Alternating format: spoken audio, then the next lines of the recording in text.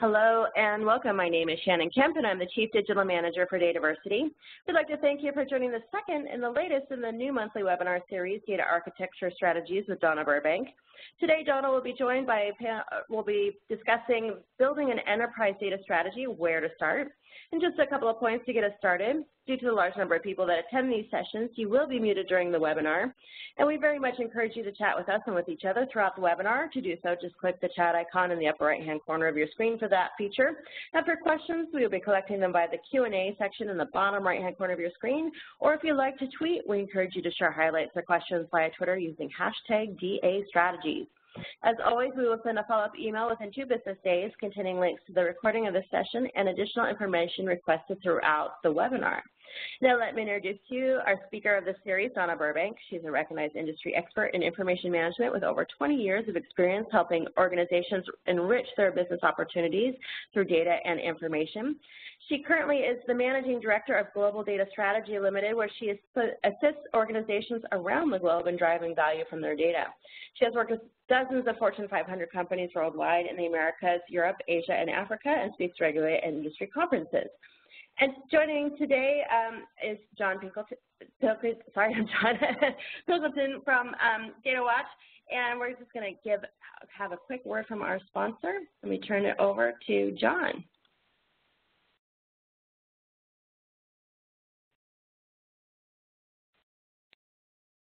You there, John? Yep, there you go. Can you hear me? There we go. There, yes. Okay, great. Hi, my name is John Pilkington. I'm the Chief Products Officer at DataWatch. DataWatch is an organization focused on solving the problem of making sure data analysts have an immense amount of agility to get the data in the right shape and right form to put their data either through an operational process or an analytic process. In short, we're a data preparation company. It's been around for the better part of 30 years, and we're making a very big impact in this space by providing tools to organizations to be able to get any data, anywhere, anytime.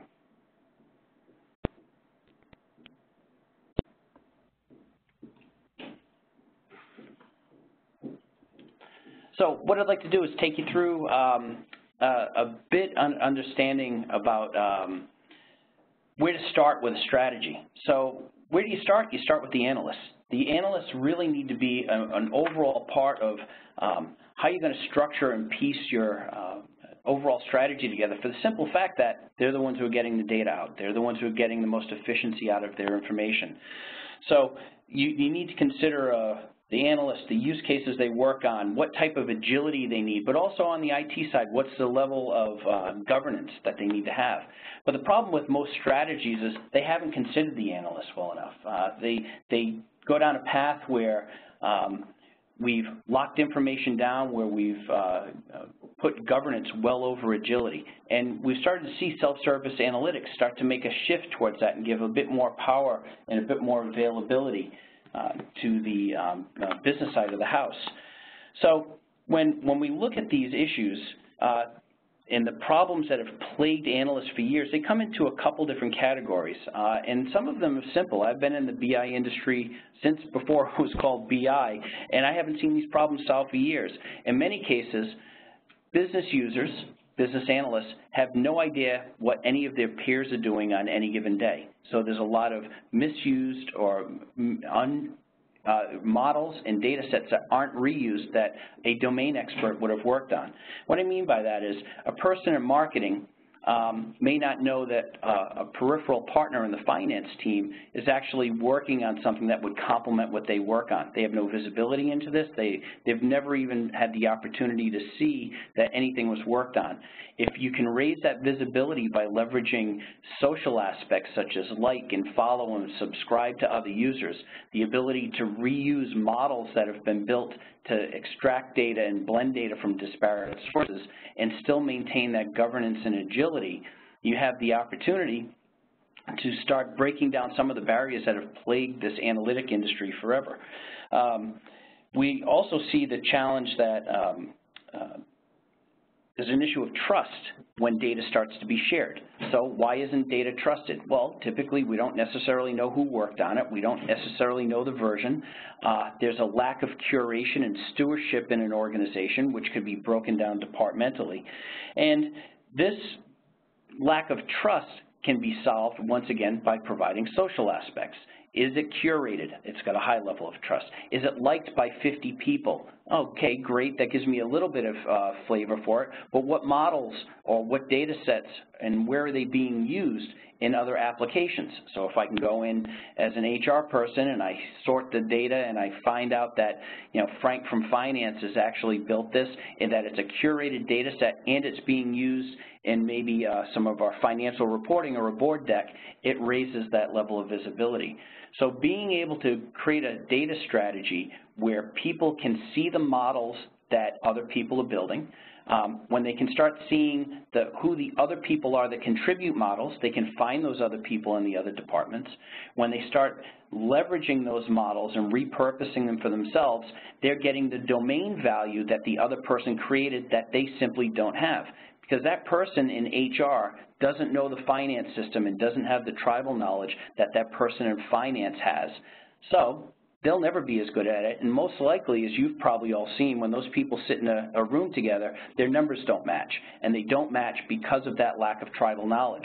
So being able to reuse and repurpose many of those data sets is a big play for people. From a perspective of how the organization needs to bring this together, we believe that providing a socialization strategy and a sharing and collaborative strategy that lets people work cross-functionally, we start giving analysts the ability to share their work and ensure an easy way that their information is trusted through the rating, ranking, and curation. It also gives them a chance to showcase their own work. I mean, how many people are out there saying, I've worked and built these models or I've built these reports, and I don't know who uses them. Being able to get feedback as to who's following you and where the data ends up is a big contributor to understanding your role in the organization and what your contribution is in bringing back more employment satisfaction. And then being able to leverage other people's work is simple. You know, if I can get it done and I can get it done faster, that's a great thing. But in doing all this, we need to make sure that IT has the oversight of it. So when you look at self-service analytics, the biggest problem that's plagued self-service analytics are all of these loose files, the Excel files, the Access files, the CSVs, PDF documents. All of that information out there is the Wild West. Nobody knows where it's been, how it got there. Nothing worse than looking at a visualization and asking a person, where did this data come from? And you can't get an answer. And they can't prove it, nor can they repeat it. So by centralizing these models and as well as these files, we start creating a concept of a data marketplace. And a data marketplace provides the analysts that collaborative ability, gives them the agility they need, but it gives IT an opportunity and a visibility to control and manage what's there. They can control the connectivity to the back-end systems and build the views that people want, but they can also allow users to contribute loose data sets into the models to pretty much satisfy the results that they need. It reduces the burden, and a big time, on the domain experts to manage the data because the models are built and they get repurposed. And then really from an organizational perspective, it's about the awareness of the data. It's about how users can start working and collaborating together. It's about agility and speed and the opportunity to simply get your job done and get it done easier because somebody else has already paved that path for you up front. And most importantly, it's about trust and better quality data. Better quality data comes from people in the domains that build it. Repeating those models repeats the quality of information as it comes across and gets blended across these disparate systems. So really the goals for the operational analytics piece as we see it, it's about promoting cooperation, getting everybody in the organization from the Excel user all the way up to data scientists to share their models and share some of the appropriate levels of data, with always having that governance and control of the back-end system of what you can see and what you can't see, controlling groups and controlling classes of users, but giving that agility for everybody to share their data. That visibility that comes into play simply improves data. I've watched it for years. A data warehouse is great, an operational report is better, because operational reports, everybody's eyes are on it every single day. So by operationalizing the data and putting it in a specific area where everybody can look and see other people's work, you improve the overall quality of the data, improves the visibility, and you can get better measurement from your data because the quality of it's that much better. And lastly, it's about improving productivity, which I think is straightforward. Get insights much faster than you could get them before. Improve the analytics cycle. Move data from point A to point B in a much faster way. So we see as a great place to get started. Consider the analysts.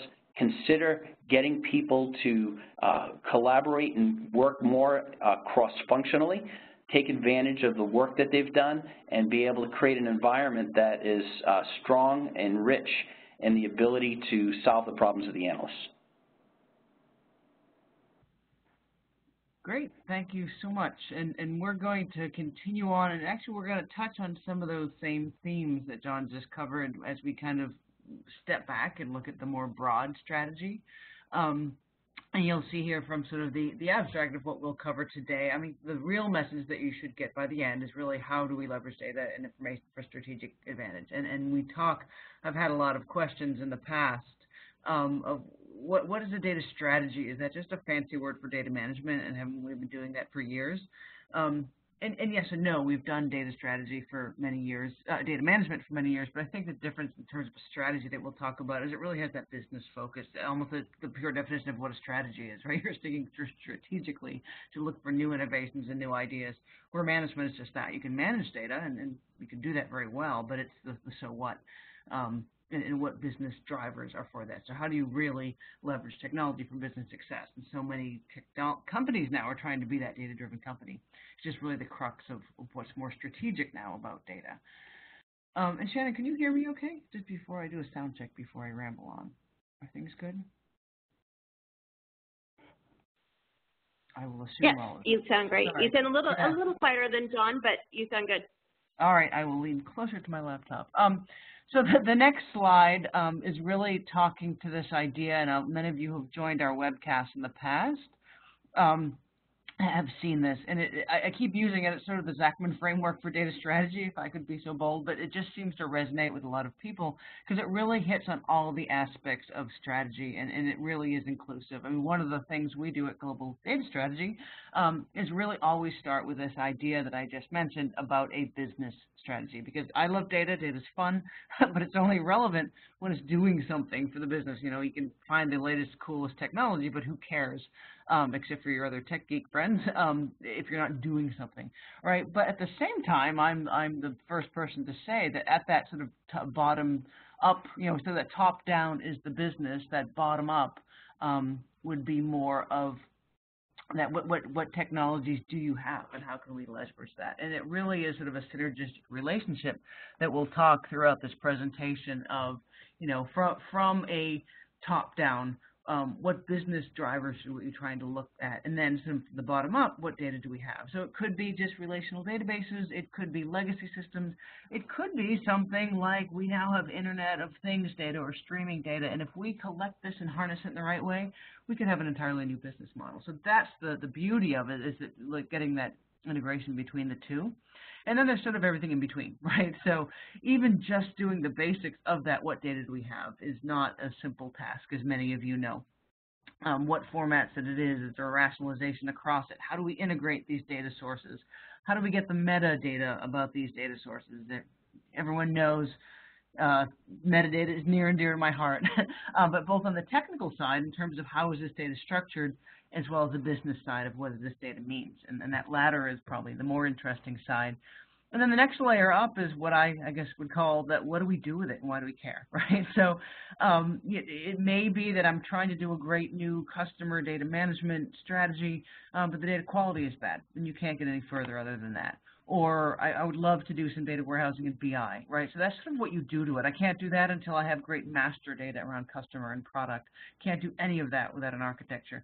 So this area is a bit of a laundry list of things, but they do fit together, and I always look at this holistically when I go into a client, because it's sort of like when you go to the doctor and you say, my hip hurts, and they say, well, actually, it's because your shoulder is out of alignment and everything's messed. So it's sort of that same way with the data strategy. You really need to look at all of it. If you forget one, you're going to be lopsided.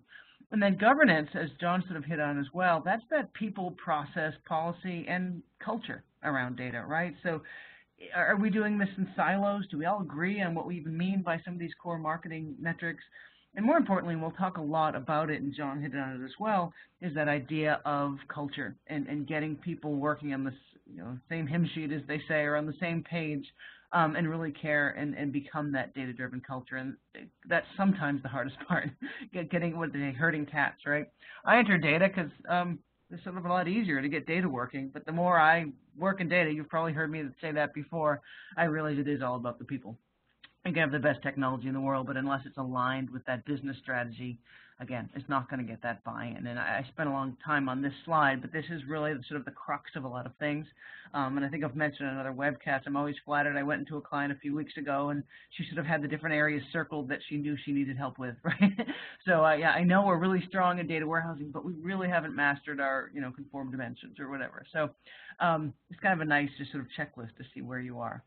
But the real interesting part, as I mentioned, is how do we transform our business through data? And the old folks like me on the call might say, yeah, hello, that's not a new thing. We've been doing that for years, and we have. But at the same time, there is a lot more opportunity now with how fast the technology is changing and how fast data sources are growing. So for many years, we've had this idea of optimizing your business through data. We're becoming a data-driven company, and companies are still getting better at that. Some folks are not there yet. Some people have been there for years, right? So how can we use data to make better business decisions? If we had a better view of customer, could we have better marketing campaigns? Could we build better products by understanding how customers are using them, et cetera, et cetera? But really what's new, and honestly has kept me in data this long, is this new opportunity of becoming a data company. And I'm going to spend a bit of time in the beginning with some case studies, because I think that, as I mentioned before, is the cool stuff, right? Of what are people actually doing this? We can talk all day, and I could, about data architecture and how you master data and why you need a data model and all that great stuff. But it's the so what. What are companies, how are they monetizing data? And I do have many companies come to me now and say, we want to be a data company. And that's before I came on site, right? So I know that data is the product. Think of folks like Facebook and Uber and Amazon. They're awesome because of their data, and they've sort of capitalized on the data asset and created entirely new business models from cool data. And that's that idea of this previous slide of take the inventory of your data and step back and think of it strategically and say, what could we do with this that we're not doing today? So, of course, we can become more streamlined by managing it better. We can do better at what we're doing today. But is there something completely different? And that is what gets me interested with a lot of these opportunities, because it's just something completely different. And I'll show some examples of that as we go through. And again, back to definitions, because we're data management people and we love our definitions. What's that difference between a business strategy and a data strategy? A strategy is strategy. And it's sort of obvious, but the strategy of the business is how we're going to grow this business with a certain aims and objectives of the business. We want to be the leader in selling widgets. We want to cure more patients than anybody else in our healthcare operation. To do that, you need a data strategy. So data strategy is particularly focused on data, right? So how do we manage that data across the business to achieve the goals of the business? But as I mentioned, it's a synergistic, interdependent relationship that the business strategy should inform what you're doing with data. If we suddenly want to become an online company and no longer a brick and mortar, that's a data-driven digital transformation strategy. You need to have data. But it could be that, hey, we've got a lot of sensor data. Could we have an Internet of Things strategy and productize that data from their products? Or could we feed that back to product management and get statistics, right? So that's what's exciting, as I mentioned, is that this is not one or the other. It's an and, which really I'll talk about later, can put data folks at a great seat at the table to really make some interesting business decisions. Sort of getting it wrong, it sounds like a negative way to start. But, we've all kind of worked with projects that didn't quite make it. And so what are some of the things we've seen over the years that kind of caused folks to misstep? So one of them is, this lack of a clearly articulated business strategy. It's hard to align with the business if they don't know where they're going, right?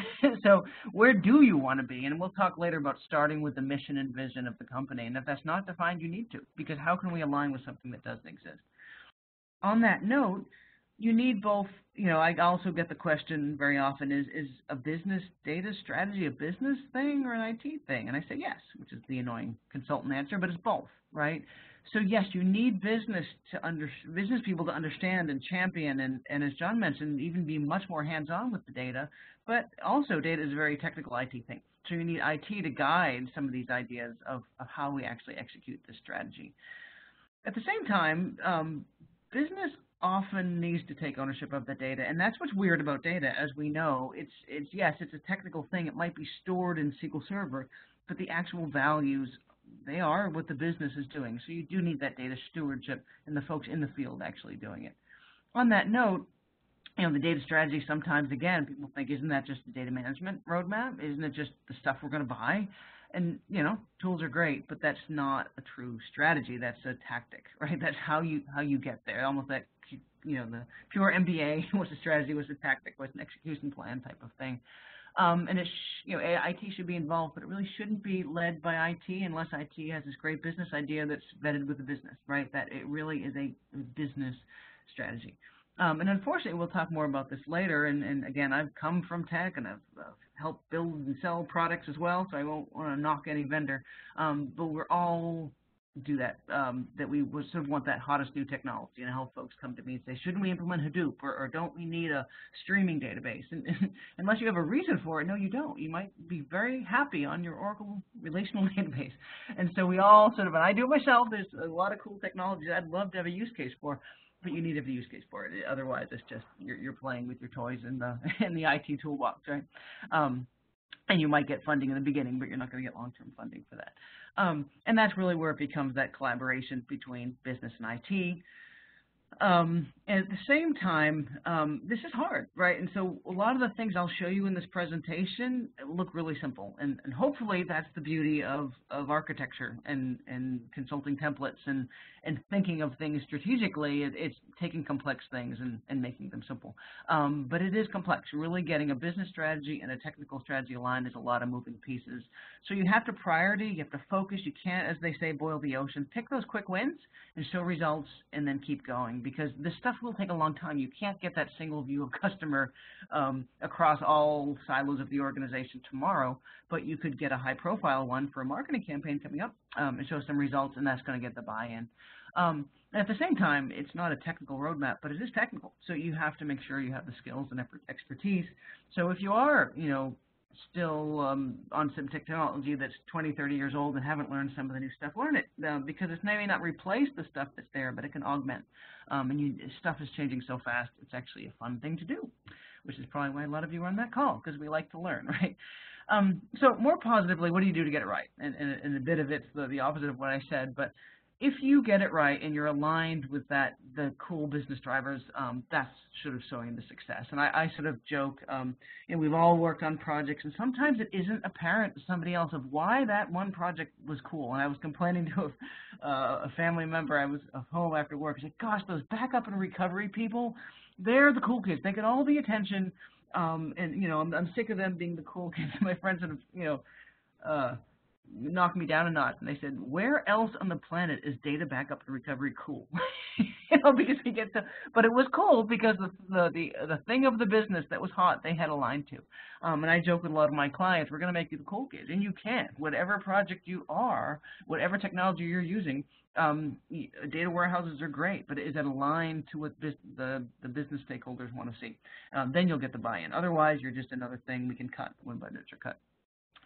And it needs to be unique to you, right? So yes, there's certain templates we can help you with. There's certain architectural artifacts that are kind of the same. There's a lot of how we model customers and orders and products are kind of similar across organizations, but your strategy is your strategy, and that's really is your unique differentiator. Your data and your strategy for that data is what's going to make you the Ubers and the Amazons and the Teslas of the world, right? Because they're looking at something new based on their data. And at the same time, strategy can sort of get a bad rap because it seems so up in the cloud. So make it actionable. You need to have kind of clear milestones, deliverables, and stuff you're going to do, and keep showing roadmaps. And at the same time, evolutionary. So yes, there is new technology you should look at, and that's where we get paid the big bucks in tech, right? Kidding. But or maybe not, depending who you are. But technology keeps changing, and that can be frustrating, but it's also pretty darn exciting. So keep looking at the new stuff, and it doesn't mean you need to buy all the new stuff every second it comes out, but take a look, and does this meet my new changing business needs? Could I have a new business model based on this new tech? So just some, kind of starting points. I wanted to kind of start, as I mentioned, with some success stories that we've seen of folks that maybe you might not have thought of. Again, we all mentioned the ones everyone's heard of, the Ubers and the Amazons when it comes to data. But it's the everyday company, and what I keep telling my friends and coworkers, that's what's sort of fun right now in my consulting practice, is we're working with a lot of companies that we never would have 10 and 20 years ago. It was the financial services and government and healthcare. But now it's some of the different kinds of companies. So here's a consumer energy company we worked with a couple years ago, and they were really trying to transform. Again, it's almost it is a commodity energy, and the ironic thing of this company is they're actually trying to incent people to use less of their product. Can we conserve energy, right? Can we not use so much electricity? Well, you're actually incenting people to buy less of your product. So one of the things they're trying to do, or are successfully doing, is this idea of smart metering. And that's a completely different business model, where when you think of it, someone from your cell phone can turn down your heat. You can see energy. Talk about data-driven dashboards. I can see my energy usage. I can control it from my cell phone. I can see where maybe energy improvements I've made can help save money. All that's data. And they were one of the folks that when I started had "We are a data company" on their wall before I even came in. Who would have thought an electric, energy company is going to be a data company 10 years ago? That just didn't even, you probably would have said, it didn't even make sense. But now they're realizing that data and the usage data and the Internet of Things data really is their biggest asset.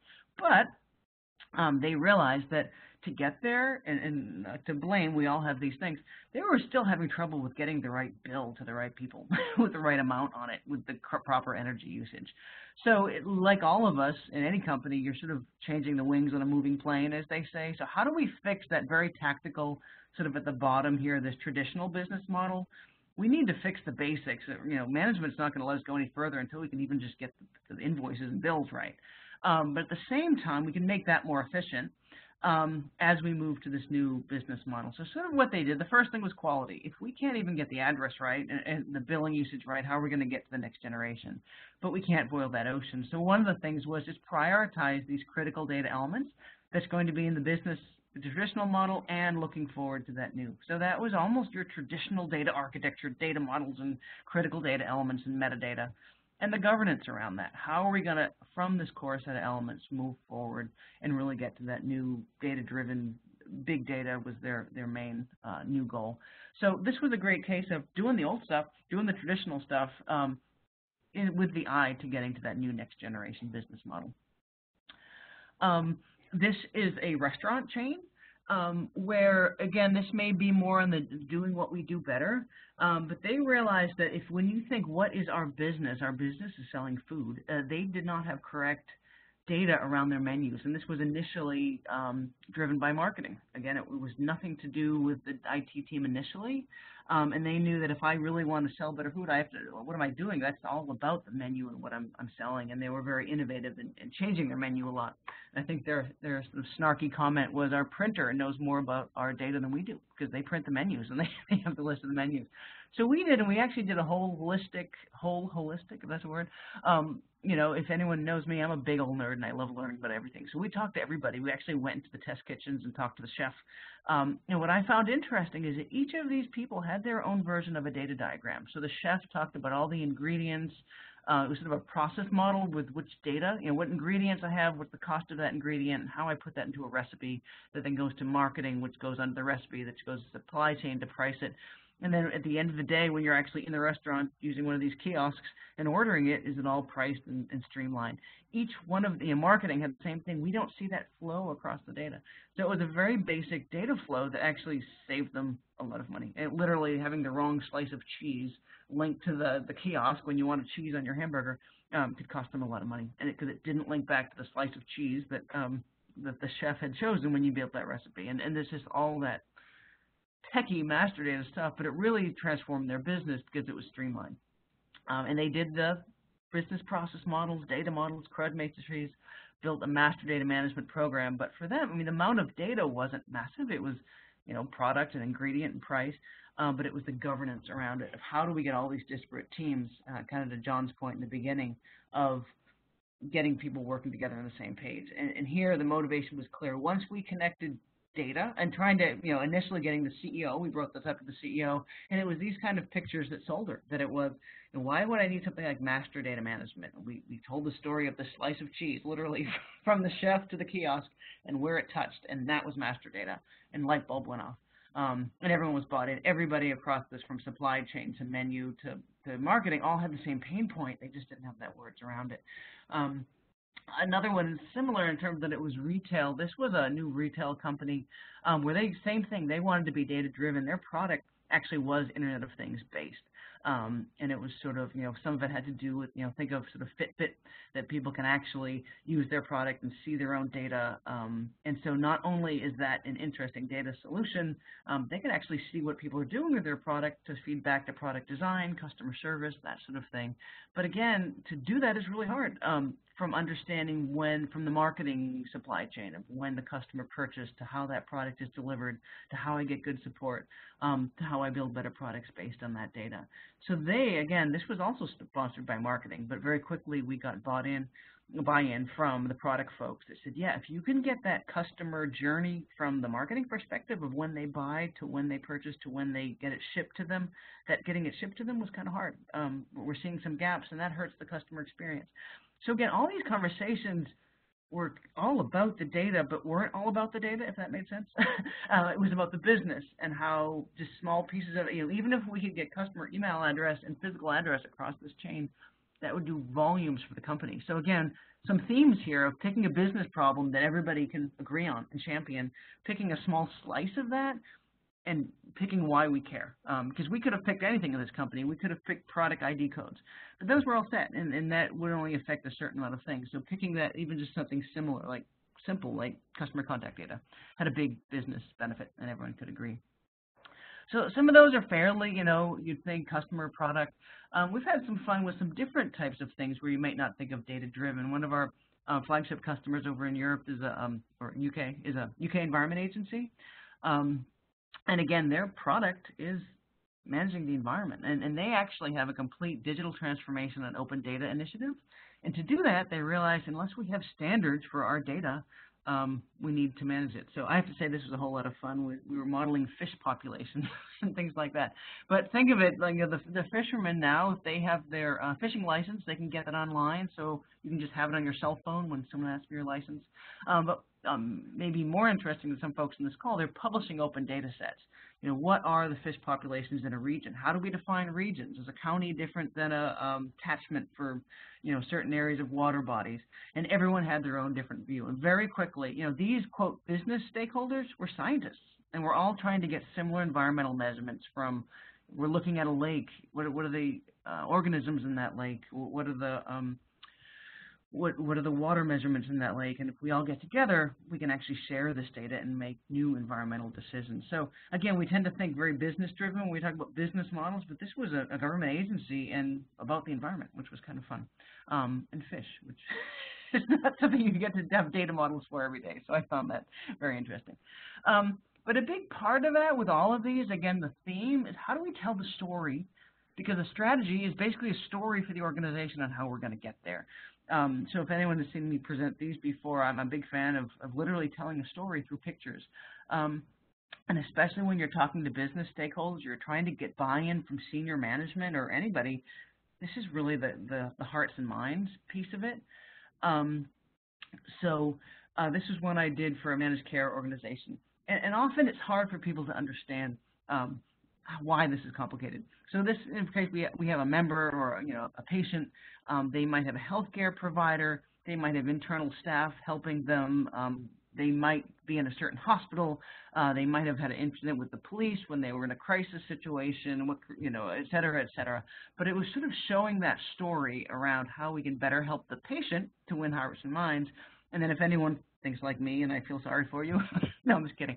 We data people put everything in terms of data. This is a data model. And really how I started doing this, when I would do an architecture for a customer, I needed to viscerally understand a customer, and I would draw out pictures. And then I thought, well, let's show it back to them and see, did I understand your business correctly? Got a lot of positive response from this. But to me, this is a data model, right? So a member can be associated with more than one provider. A provider has certain credentials, et cetera, et cetera. But it's a way for people to kind of internalize what a data model is and why it's important. A totally off-track comment, which you know I want to do. So I'm actually here. I'm laughing about this, but my father just had heart surgery yesterday, and he was the night before. We were trying to keep our minds off of heart surgery the next day, and he was asking me about work, and I said I was working for healthcare and trying to get the data together. And he said, well, how do you get the data in for all these? You know, to know the provider and the patient. So literally when he's going into the surgery, they're asking him all those standard questions. What's your birth date? Do you take any medications? When was your last? And then they took this form and were going to put it in the computer. And I said, Dad, this is the data entry procedure I was just telling you about. And I started to explain it. And I said, only Donna Burbank, as her father is going into major heart surgery, brings up the analogy to data models and data quality initiatives. He didn't really laugh. He didn't think that was funny. But that is the crux of that, because I still can't not think of that. Did the person who had that birthday match with what's in the birthday for the EHR, electronic health record? Does the medication that he mentioned, he had a different provider in a different state? Can they get that same information? But that's sort of the crux. So one of the nice things about these stories is we mentioned, and John mentioned as well, is getting that common motivation. And you may have heard this joke before, but I repeat them, so I'm sorry, but they're good. No, but it is my sort of analogy to the cruise ship and the life raft, because we have silos in any organization, and we tend to do this. And my analogy is you're on a cruise, right? You've finally taken a vacation from doing data, and you're on your lounge chair and you're reading a book, and you see this guy get up every morning and he's jogging around the yacht, and we tend to judge people. So don't say you do, because we all do, and different things. You think, well, I'm sitting here on the lounge chair. Why is he's on vacation? Why does he get up at 6 a.m. every morning and run? He's always running, and he looks great, but you know, could you just chill? You know, none of your business, but you're resting, so everybody else has to. And then you see this guy on the laptop a little while later, and you're like, dude, you're on vacation. Get off the laptop. You don't even know what he's doing. He could be chatting with his friends, but you should have internally judged. Why is this geek on his laptop? Because I am drinking a margarita on my chair, right? And then there's another lady on the cell phone, and she's always talking in her stage voice, and we're a cruise to Greece, and she's, calling all her friends in Europe and just bragging that she knows she's speaking French, and then she speaks Italian, and then she's speaking Greek in a stage voice. You can all hear, like, would you just shut up, lady?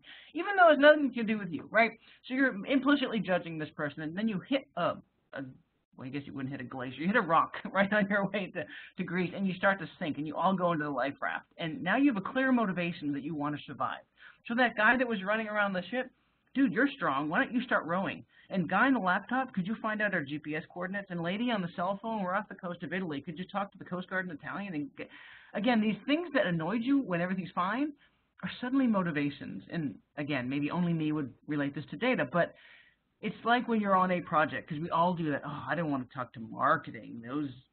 I don't know why. People do that. I don't want to talk to marketing because they have all the tchotchkes and they can't be serious. Well, I don't know, you've got a data governance program. Could you work with marketing and have them do posters and have them help you market your governance campaign? Could you work with marketing and see what their pain points are, right? Or a different group, I don't talk to the programmers, they're doing that Agile stuff and I don't do Agile. Well, maybe you should. Maybe they could help you do integrate your APIs with your data. So we create these silos, and if we don't, and we're all on that same page, then things become easy, because those things that annoy you, just say, how can that person help me? How can whatever skills they have join in? And too often we do build these silos. So one of the things we use in our practice is this idea of a business motivation model. And again, I'm a techie person, so all these touchy-feely things I was almost embarrassed to show in the beginning, because that's people stuff, There's my silo. I just want to do the tech. Yeah, that's never going to work. That's not a strategy. That's an implementation. You need to think big picture. So we'll put these together of what's your corporate mission and vision, and then how does your data program align with that? And so what's the corporate mission? What are the drivers of the company? Maybe it's something like self-service, like John mentioned. Maybe it's I'm doing a marketing campaign. Maybe I'm trying to help patients to have better health care, both internally and external. Because we talk about silos, you can often just look at what you're doing. So maybe you're a coffee shop and you're spending so much time in your brick and mortar store, you forgot that now they're ordering coffee online with drones and they deliver it to people's office. You missed that whole thing because you're so focused on your own internal silo. And that is where you can really see where new technologies. And again, think about marketing. This is for a data governance type thing. What's data governance? It's accountability, quality, and culture. What are your buzzwords? What are your taglines for your data management? So think of that. And I've had teams, when they're arguing, say, can we go back to the motivation model? And that's a nice way to be neutral. I'm not arguing with you because it's you. I'm arguing because we're worried about data quality, and this process you're implementing might hurt quality, right? So it's just that even playing field. This is why we're doing it. It ties nicely into these stories. This is the gut feel of why, and these are some of the more tactical of why. And that's really an exciting time to be in data management because we now can have a seat at the table because we do have a lot of good ideas. We're seeing that data. So if we can put our business hat on, people want to hear. I mean, I have a lot of success with clients because I can actually look at the data and speak their business language, and people are, could someone please explain this technology to me in a way that I understand for my business? Not just, I don't care about Hadoop. Well, I don't even know what that is. How is it going to help me? So speaking that way will help. And my advice is, you may have seen a similar slide, but again, I saw someone print this on their desk, so don't ever encourage me because I'll keep showing the slides. But I think I've used this little guy on the left for like 15 years now. But it's true. We're often seen of kind of those geeks in the organization. And I'm proud to be a geek, but we kind of do it to ourselves. And I have a whole presentation on different personalities and how that applies to IT.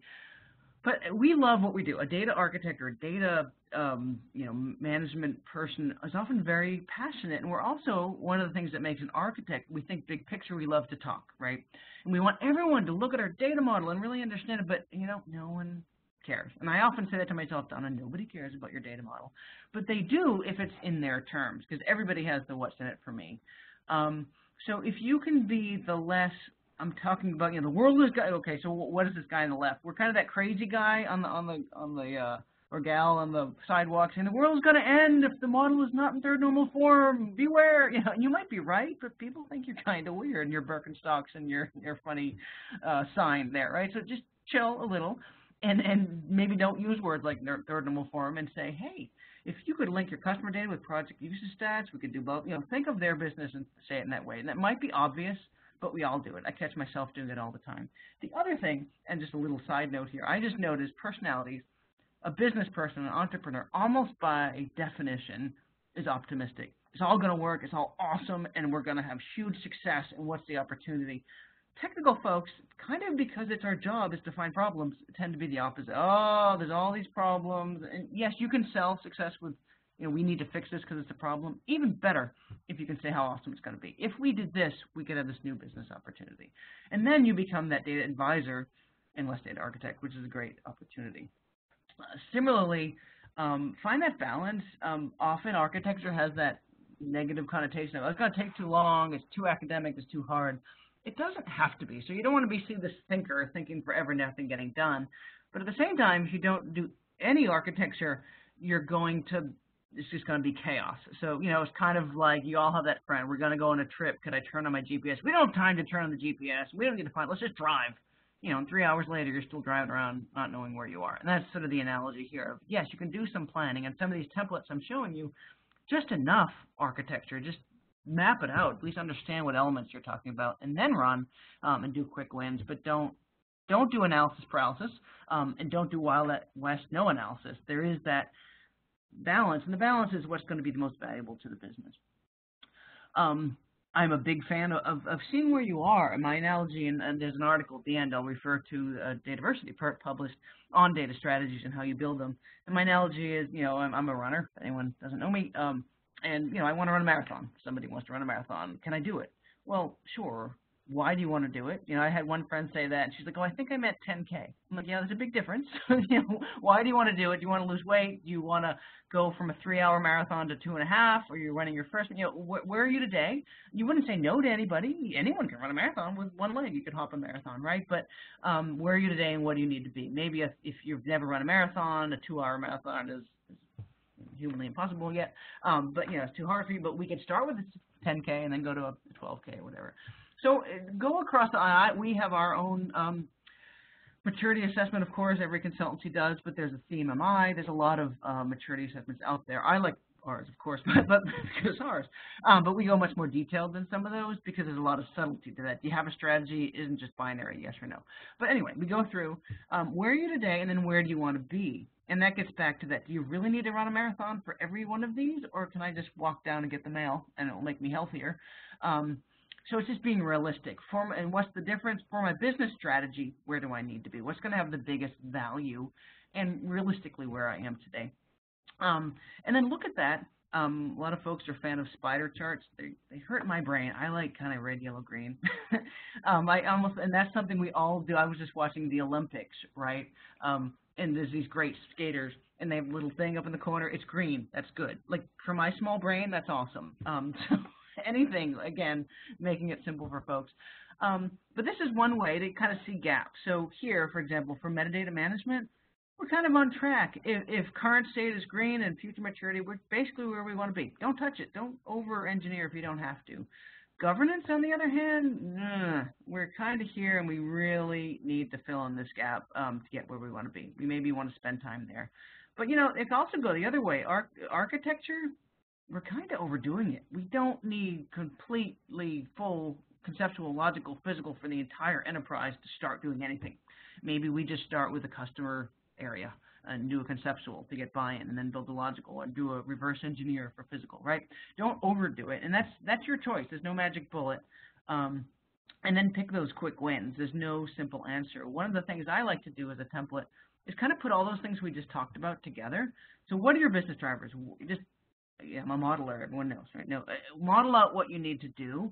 Why can't you do it? We want to do digital self-service. We can't because, you know, we did terrible data quality. And then kind of heat map what's going to fix that, right? So in this one, we need better data governance, all these sort of, you know, if these are the numbers, what's your heat map? If we just did better data governance and metadata, that's going to get us really far.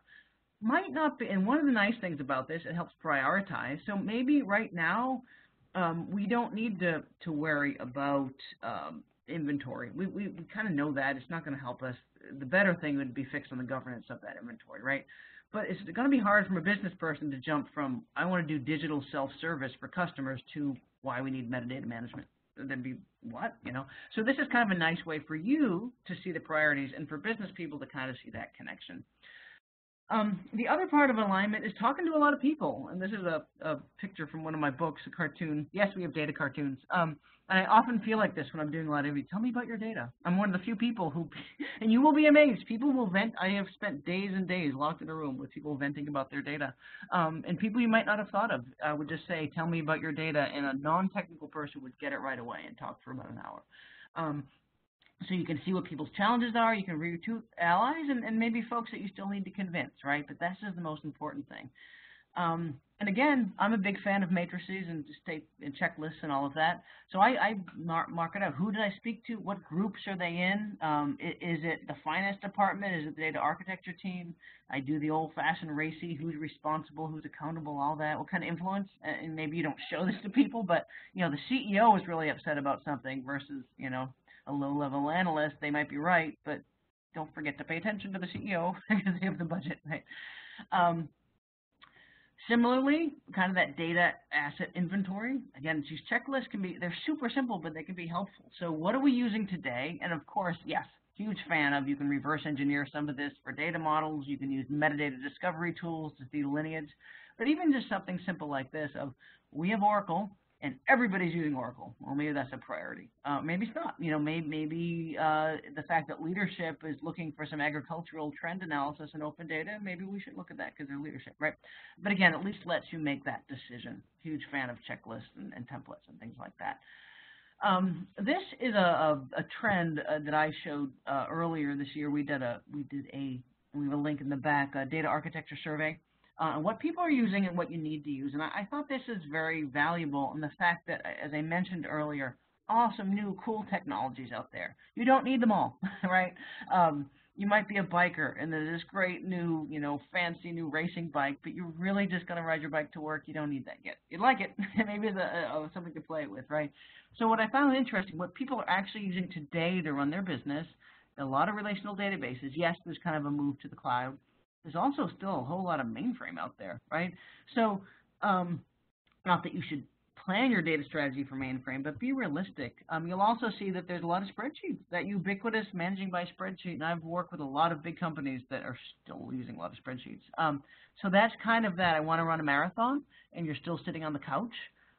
So you're managing on spreadsheets, maybe just going to a relational database for that. I mean, they were built for what they're good for, and I'm trying to get better data quality and better linkage of data. That's relational databases. I mean, they work for a lot of good things, so don't discount them. And that might be a big jump from where you are. I'm on a spreadsheet and I'm sitting on the couch and I'm going to go run a 5K, right? Or it could be you skip all that and make a jump. Maybe I'm skipping and I want to go to some new semantic technologies or Internet of Things, right? It doesn't mean you have to take step by step. There's people in rural countries going right to an iPhone and they never had any technology. But just do it wisely and don't discount stuff that's been working for years. It doesn't mean it's bad. My January webinar, there was a cartoon about not reinventing the wheel. The wheel has been around for centuries. Doesn't mean it's bad, but let's put it on a Tesla and not a cart. So use the pieces that make sense. I thought it was interesting to look at the trends. So yes, makes sense to look at big data. Do you need it? Not everybody does. It doesn't necessarily make sense. Some cloud. A lot of folks are looking at cloud. I'm a big fan of graph when you're kind of trying to see interconnected things and see relationships between things. But a lot of folks are uncertain. When you look at the amount of folks that I don't know what I'm going to be using in the future. And that's a good thing. I think that's a great thing because it means people are thinking you shouldn't know yet. You shouldn't just say everyone's using a graph, I need to use graph, or everyone's doing Internet of Things. That may make nothing to do with your business. So yes, look at the tech, look at the buzzwords. Don't let that change your decision of where you want to go. Your business drivers should be where you go. I know that's obvious, but it's worth saying. A few things, too, because John kind of talked about it with governance.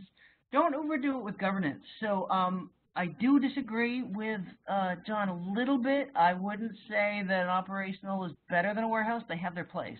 Warehouses, that common core enterprise data and reference data and master data, it doesn't go away. That has to be closely governance. That's your traditional governance. But be wise about it. Know what you should for your highly governed financial data and your customers and products. Yes, have formal governance, lock it down, have metadata, focus on those for that.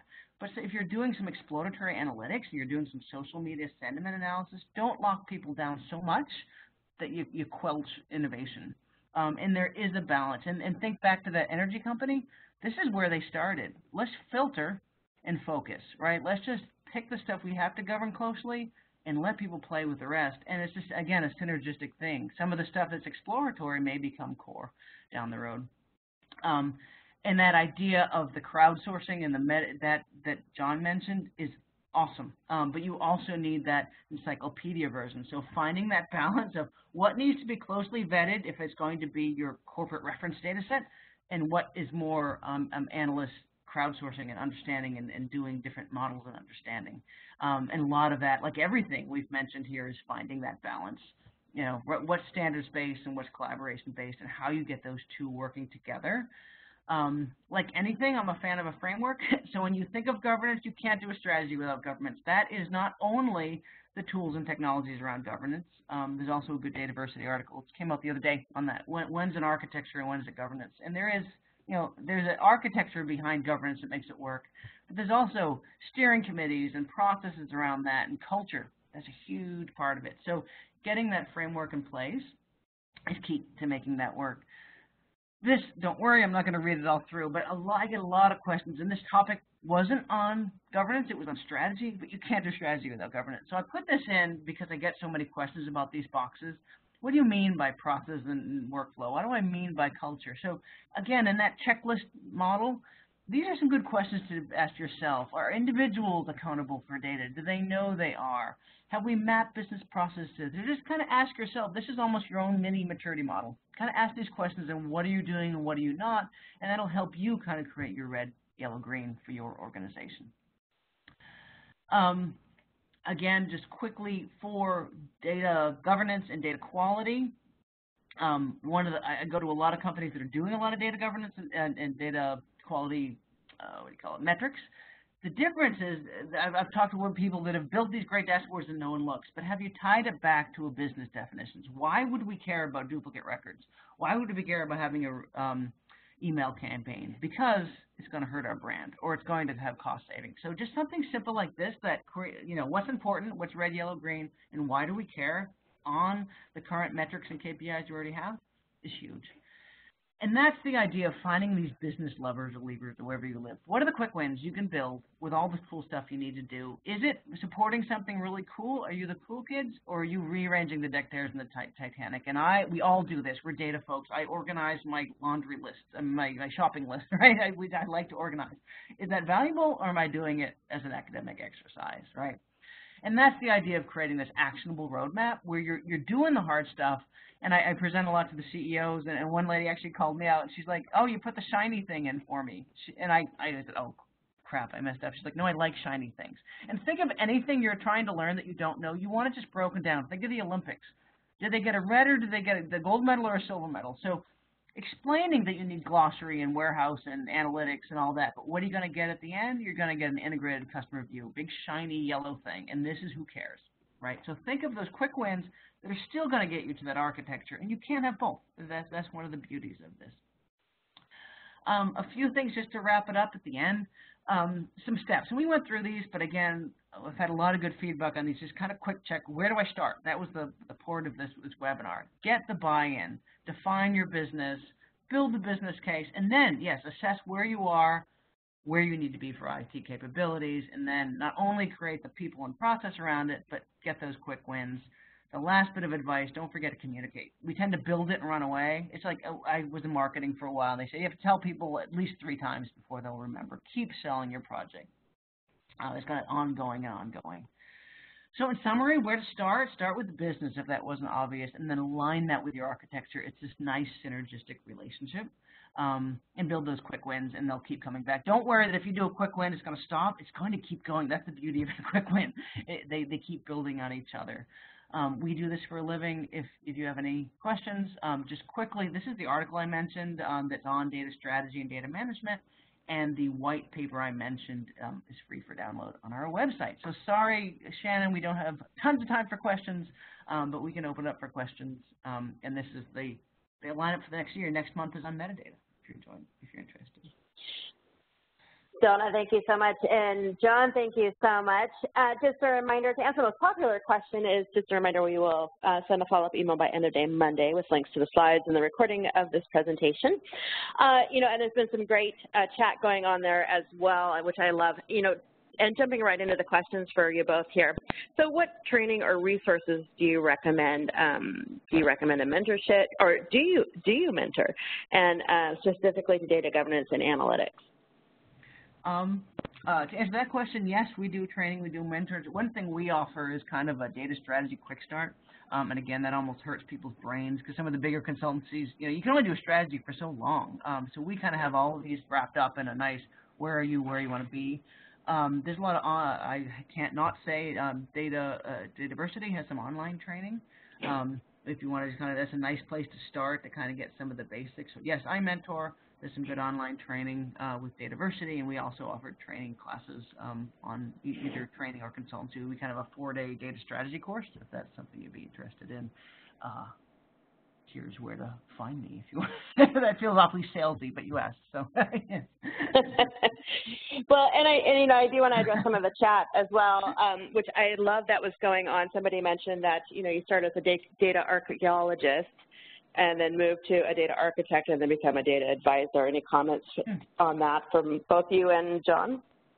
I'll jump in quickly and then let John talk a little, but I think that's actually right. Our archaeologist is finding out what those are. That's that discovery. You have to sort of define what those problems are take it back to an architect and really understand how that fits, and then communicate that in a way. In fact, we're doing a project right now. It's really complex architecture. How do we explain that to marketing and just call out the right things in the right way to explain the complexity? So I think that was an excellent comment of it. That really is the evolution in a way. John, your thoughts?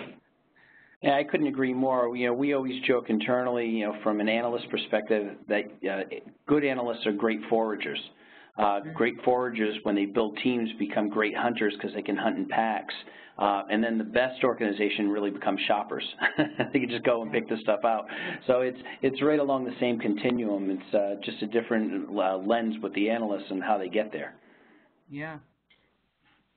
Totally agree. I love it. I think we need an infographic on that. Okay, that would be neat. Just back to the comments, I think Gail McAuliffe mentioned, we should have said we're remiss. EDW has a lot of the Dataversity conferences. In fact, I'm giving a data strategy workshop at Enterprise Data World in April.